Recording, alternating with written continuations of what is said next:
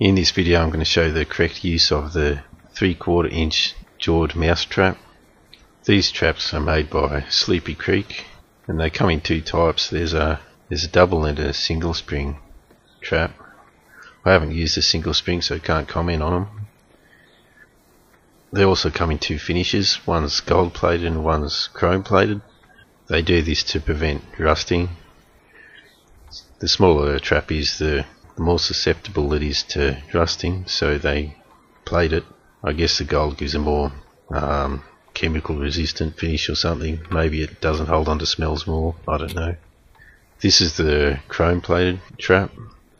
I've fitted this one with a 3mm chain, 1 foot long. So what I'll do in this video is prepare the trap ready to use. I'll set the trap and then I'll set it out for the night and see what we get. One of the problems with these traps is they fall under the same laws as other foothold traps. In my particular state, they need a rubber padding over the jaws. So what I'll have to do is first modify it. What I use is just a rubber electrical tape.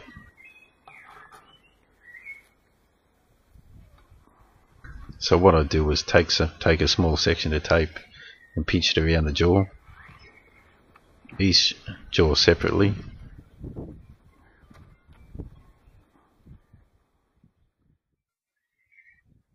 Then you trim it back as close as possible with scissors. Okay, this is hard to do on tape, so you'll want to trim it a bit closer than that.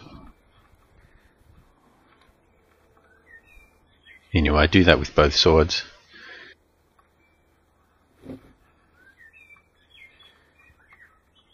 And this is what you'll end up with. Try to make it as clean as possible.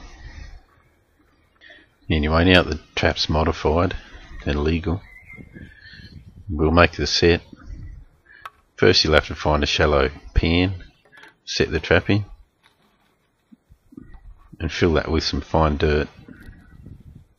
Use as fine a dirt as you can find, as these little traps can get gummed up quite easily by rocks and even small matter in the dirt. Break up any chunks in the dirt with your fingers. Wearing gloves isn't too important with mice, they're well used to human scent. So pat it down level. Now with these tiny traps I do prefer to use paper over the jaw. Just prevents the rocks and things getting underneath the pen and preventing it from triggering. For this I will use a single ply of tissue paper, so just peel that off, and you want to cut it in such a way that it'll go under one jaw but over the other. The wind decided to pick up here.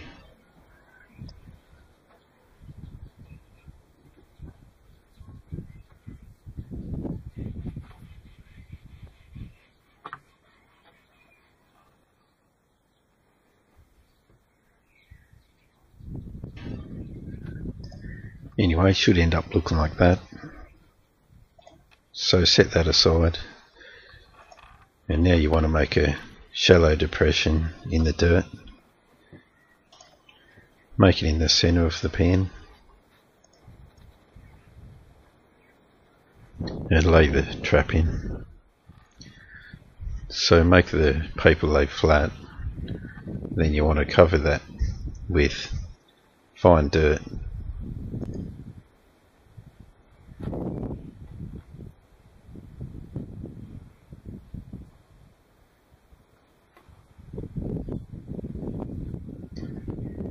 Pinch it between your fingers as you do this to break up the dirt and find any rocks or sticks in it.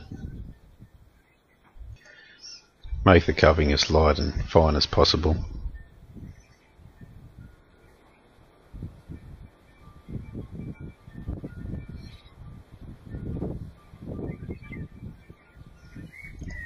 Anyway, now that you've buried the trap, You want to lay some sticks either side of it, about 2 mouse width apart. You do this to direct the mouse. What the mouse will tend to do is walk up with its side next to one of the sticks, so the trap in the centre will catch the inside leg. Then lay your bait in the centre at the end of the pan. The bait I'm using here is birdseed mixed with peanut butter. Now what has to be done is direct the mouse to enter from the front of the pan. So what I use is a bit of cardboard box cut out to shape,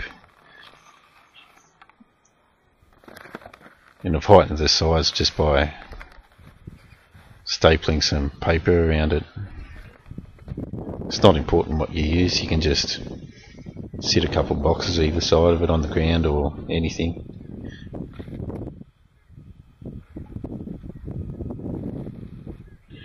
Anyway, the trap's all set now, ready to be left overnight. What I'll do first is trigger it. Bit of an excuse to use the high-speed camera. Looks a bit more dramatic that way, like an explosion going off. And you can see the trap had a good deep hold on the bit of wire. We can also time it. So that took 5 frames to close when filmed at 1200 frames a second. So that comes out at about 4 milliseconds close time around a match. You can compare that to like 20 to 30 milliseconds for a full size trap. I'll leave a motion sensitive camera up over it so we can see what happens. You might notice I've rebaited the trap with a slice of pizza. That's one of the advantages of using this trap. You can use anything. I find pizza has the greatest response.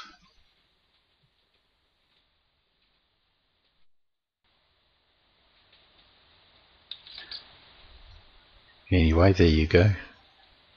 The poor little bugger let out a squeak and fainted. He laid like that for about 2 minutes before finally coming to and trying to get away.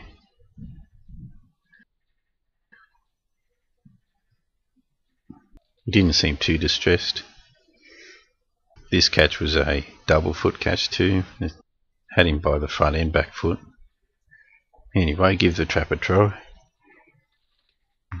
Catch them wily mice that keep stealing your bait from snap traps. More humane than poisoning as well.